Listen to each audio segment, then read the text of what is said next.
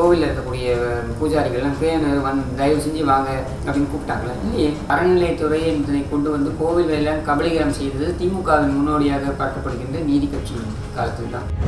உங்களுக்கு கொள்கையும் கிடையாது, கோட்பாடுகளும் கிடையாது, வரைமுறையும் கிடையாது. உங்களுக்கும் கோவிலுக்கு என்ன சம்மந்தம் இருக்க போகுது? சரி 10 பேர் வரும்போது 10 பேரில் இந்த கும்பலும் வந்துட்டு போடணும் விட வேண்டியது தான். வேற என்னன்னு பார்க்க முடியும். நீதிபதிகள் எல்லாம் வந்து இவர்கள் தயவில் தான் நியமிக்கப்பட்டார்கள் என்கிறார். அப்போது நீதித்துறையில் திமுகவின் தலையீடு இருந்ததுன்னு எடுத்துக்கலாமா? அதை ஏன் லைன் கட்டி நின்றீங்க? அத்திவரதருக்கு உங்கள் வீட்டு பெண்கள்லேருந்து ஆரம்பித்து அத்தனை பேரும் லைன் கட்டி நின்றீங்களே, 3 நாள் இந்நாள்னு எல்லா மாவட்ட செயலாளர்லேருந்து அத்தனை பேரும் போய் லைன் கட்டி ஏன் நின்றீங்க? இவருக்கு சகல விஷயங்களையும் உதவி செய்தவர்கள் எல்லாம் பார்த்தீங்கன்னாக்கா பார்ப்பனர்கள் அல்லது இவர்களுக்கு தெரிந்தவர்கள். ஆனால் என்ன சொல்வாருன்னா, எனக்கு தனிப்பட்ட முறையில் கவனித்துக் கொள்பவர்கள் அறந்தவீங்க என்ன நீங்கள் என்ன கொடுக்குற சலுகையா? ஒரு குறிப்பிட்ட சாதியினரை நாய்கள் என்று பேசுகிறார். ஆனால் சொல்வதெல்லாம் பார்த்தீங்கன்னாக்கா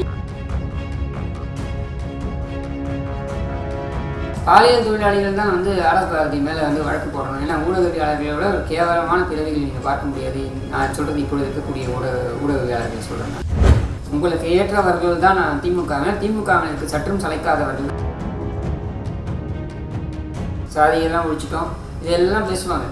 ஆனால் ஒரு வயதானவர் சென்று நீங்கள் நான் ஓசூர்லேருந்து வரீங்களா, நீங்கள் கவுடாவான்னு கேட்குறாரு ஸ்டாலின்.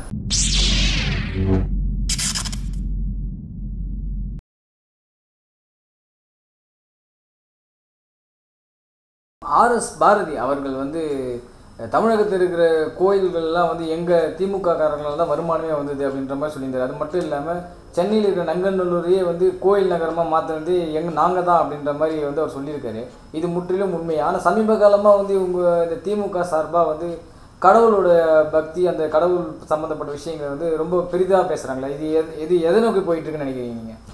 கோவில்களை எல்லாம் கபலீகரம் செய்து, இன்னும் சொல்லணும்னாக்கா அறநிலையத்துறையை இதனை கொண்டு வந்து கோவில்களெல்லாம் கபலீகரம் செய்தது திமுகவின் முன்னோடியாக பார்க்கப்படுகின்ற நீதி கட்சியின் காலத்தில் தான்.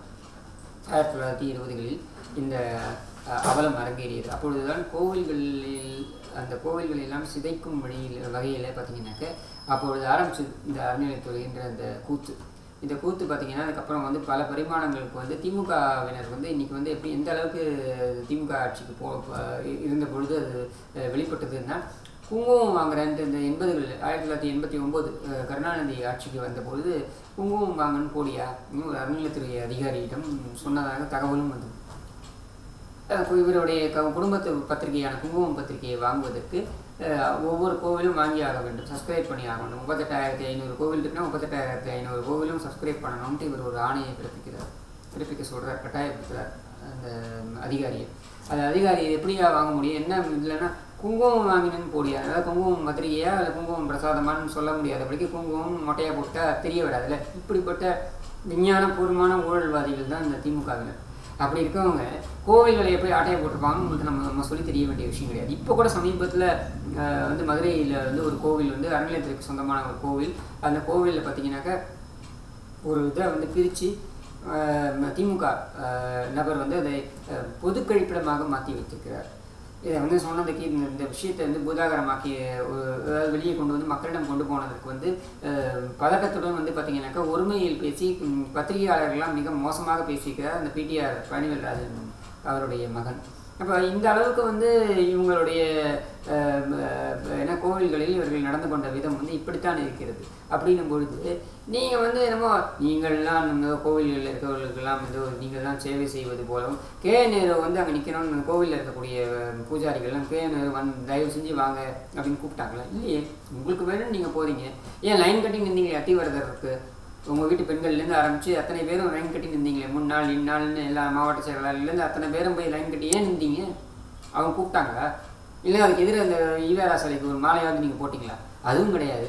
உங்களுக்கு கொள்கையும் கிடையாது, கோட்பாடுகள் கிடையாது, வரைமுறையும் கிடையாது. உங்களுக்கும் கோவிலுக்கு என்ன சம்மந்தம் இருக்க போகுது? சரி 10 பேர் வரும்போது 10 பேரில் இந்த கும்பலும் வந்துட்டு போடணும் விட வேண்டியது தான். வேற என்னன்னு பார்க்க முடியும். ஆனால் பாரதி சொன்னது என்னன்னு பார்த்தீங்கன்னாக்க, ஒரு குறிப்பிட்ட சாதியினரை நாய்கள் என்று பேசுகிறார். அதுக்கப்புறம் பார்த்தீங்கன்னாக்கா ஒரு குறிப்பிட்ட சாதியினருக்கு நாங்கள் போட்ட பிச்சை என்கிறார். நீதிபதிகள் எல்லாம் வந்து இவர்கள் தயவில் தான் நியமிக்கப்பட்டார்கள் என்கிறார். அப்போது நீதித்துறையில் திமுகவின் தலையீடு இருந்ததுன்னு எடுத்துக்கலாமா அதை? அப்போ அதன் அடிப்படையில் நிர்பந்திக்கப்பட்டார்கள் நீதிபதிகள்னு எடுத்துக்க முடியுமா அதை? அப்போ ஒரு குறிப்பிட்ட சாதியினரை வந்து நீங்கள் போட்ட பிச்சை என்றால் அவர்கள் வந்து அவங்க அவ்வளவு இலக்காரமாக உங்களுக்கு சென்று விட்டார்களா? இதுதான் மேட்டுக்குடி சிந்தனை. இந்த சிந்தனை தான் திமுகவில் பரவலாக இருக்கிறதுன்றன. இந்த சிந்தனை தான் திருமாவளவன் அவர்களை இடைத்தேர்தல் பொழுது பிரச்சாரத்துக்கு அழைக்காமல் வைக்க வேண்டும், அல்லது அவர் மேடையிலே கூட விட்டு ஓரமாக ஒரு இடத்துல உட்கார வைக்கணும்ன்ற அந்த மனப்போக்கு இருக்கு பாருங்க. அந்த மனப்போக்கின் தொடர்ச்சி தான் இது, அதன் நீட்சி தான் இது. ஸோ இந்த சிந்தனையிலிருந்து இவர்கள் வெளிப்படவே இல்லை. ஆனால் சொல்வதெல்லாம் பார்த்தீங்கன்னாக்கா ஈவேரா வாழ்க, இந்த ஈவேரா மண்ணு, சாதியெல்லாம் ஒழிச்சிட்டோம், இதெல்லாம் பேசுவாங்க. ஆனால் ஒரு வயதானவர் சென்று நீங்கள் நான் ஓசூர்லேருந்து வரீங்களா, நீங்கள் கவுடாவான்னு கேட்குறாரு ஸ்டாலின்.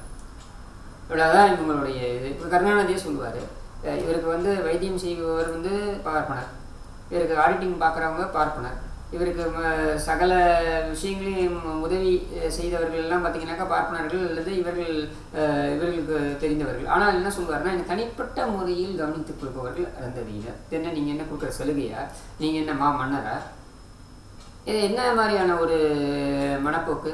அப்போ என்ன முத்துவேலர் வந்து சிவகங்கை சீமை ஜமீனா, அல்லது இவங்க அஞ்சுகத்தம்மா வந்து சித்தூர் மகாராணியா, தங்க பிபியுடன் பிறந்த கருணாநிதி வந்து இளவரசரா, இவருக்கு வந்து தனிப்பட்ட முறையில் பார்த்து கொண்டதுக்கு அனுமதி கொடுத்ததுனால அருந்ததியினருக்கு மிகப்பெரிய சேவையை செஞ்சுட்டாரா? பென்சில் மீசை வரைவதற்கு நீங்கள் வைத்திருக்கிறீர்கள் என்பதனை இப்படி சொல்லிட்டு போக வேண்டியது தானே. இதுதானே நீங்கள் வந்து நீங்கள் கொடுத்த மரியாதை எல்லாருக்கும். அப்படிங்கும் பொழுது நீங்கள் வந்து அதான் சொல்கிறேன், இந்த சாதி வன்மம்ங்கிறது இவர்களிடத்தில் தான் இருக்கிறது. ஆனால் அதை மடைமாற்றம் செய்வார்கள். அதாவது பார்ப்பன எதிர்ப்பு என்கிற போர்வையில் இவர்கள் மடைமாற்றம் செய்வது தான் இதெல்லாமேன்றாங்க. அப்போ இதை வந்து கேள்வி கேட்கணும்ன்றாங்க. இதை கேள்வி கேட்கும்பொழுது தான் அவங்க கோவப்படுறாங்க. அவர் நியாயப்படுத்துறது பாருங்க, அவர் எப்படி நியாயப்படுத்துறாரு பாருங்க. இல்லை நான் அந்த சிந்தனையில் இப்படின்னு சொல்லியிருக்கலாமே, என்ன அர்த்தம் அது? அப்போ உள்ளபடியே நீங்கள் வந்து மன்னிப்பு கேட்கவில்லை, வருத்தம் தெரிவித்தது கூட மேம்போக்காக வருத்தம் தெரிவித்திருக்கிறீர்கள். அதுவும் எதனால் வருத்தம் தெரிவித்தேன்னு சொல்கிறீங்க? என் தலைவர் சொன்னார், அதனால் நான் வருத்தம் தெரிவிக்கிறேன். அப்போ உங்களுக்காக தோணலை. அப்போ இப்போ வரைக்கும் நீங்கள் அது தப்புன்னு ஏற்றுக்கல. அது மட்டும் இல்லை, இதில் ஒரு இடத்துல மீறி போய் சொல்கிறாரு, ரெட் லைட் ஏரியா, அதாவது பாலியல் தொழிலாளிகளுக்கு இணையாக ஊடகவியாளர்களை சொல்கிறார்கள். தனிப்பட்ட முறையில் என்ன கேட்டிங்கன்னாக்கா, பாலியல் தொழிலாளிகள் தான் வந்து பாரதி மேலே வந்து வழக்கு போடணும். ஏன்னா ஊடகவியாளர்களோட ஒரு கேவலமான பிறவிகள் நீங்கள் பார்க்க முடியாது. நான் சொல்கிறது இப்பொழுது இருக்கக்கூடிய ஊடகவியாளர்களை சொல்கிறேன் நான். அப்படி இருந்தாலும் கூட ஒரு ஊடகவியாளருக்கு கூட ரோஷம், வெக்கம், மானம், சூடு, சுவரணம் எதுவுமே இல்லையே. போய் இதை கேள்வி கேட்கணுன்ட்டு எஸ்வி சேகர் யாரோ ஒரு நபருடைய ட்வீட்டை ரீட்வீட் செய்து விட்டார், அதுவும் தெரியாமல் செய்து விட்டேன்னு 1 மணி நேரத்துலலாம் அவர் வருத்தம் தெரிவித்து மன்னிப்பும் கேட்டுவிட்ட பின்னரும் கூட அவர் வீட்டிற்கு சென்று கல்லெறிய முடிந்த உங்களால் ஏன் ஒரே ஒரு கேள்வி கூட எதிர்கேள்வி கூட வைக்க முடியலையே?